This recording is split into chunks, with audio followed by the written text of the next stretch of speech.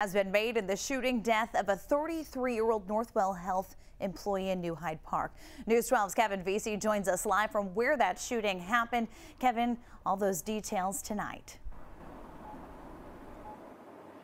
Yeah, and Mackenzie, Nassau police say they have a 30-year-old man from Bayshore in custody for that murder, which happened last week inside the parking garage of this medical office building right here in New Hyde Park. And that killing left both the Northwell community and the surrounding area in shock. And tonight, there's hope that this arrest will bring closure to the victim's family.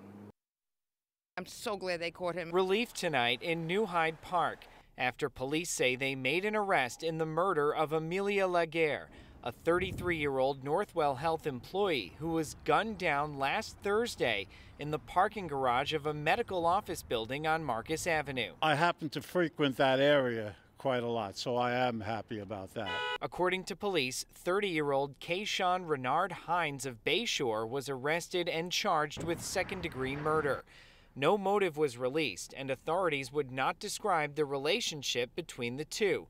Laguerre was part of the hospital system's administrative staff, and investigators say she was shot more than 5 times. I feel so sorry for her. It was such a waste of a beautiful life, and I pray for her family. In response to the arrest, a Northwell spokesperson released this statement.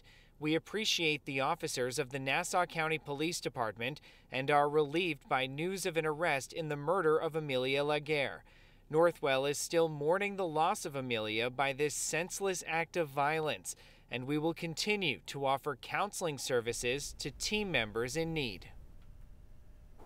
Okay, Kevin, so now that they have that suspect in custody, what's next?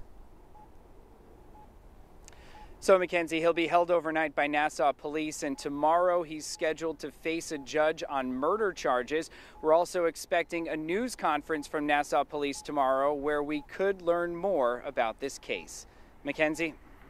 Okay, Kevin, thank you. And of course, News 12 will be at that police news conference Kevin was just talking about, starting at 11 in the morning. We will bring you the new details right here on the air, online, and on our mobile app. Be sure to download that.